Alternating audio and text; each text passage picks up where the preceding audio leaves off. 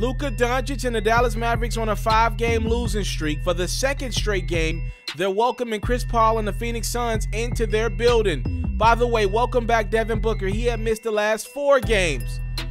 It was all about Chris Paul early, though.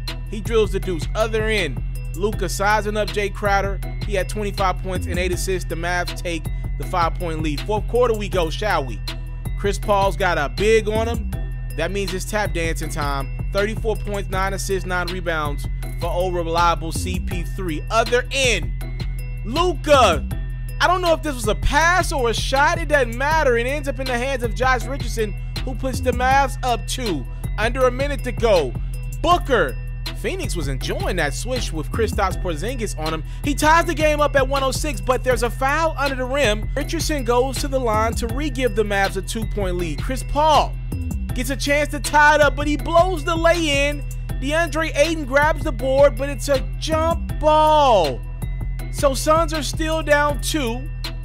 CP3 gives it to Booker, and it's welcome back Booker as he drills the go-ahead 3-pointer for the Suns. 109-108.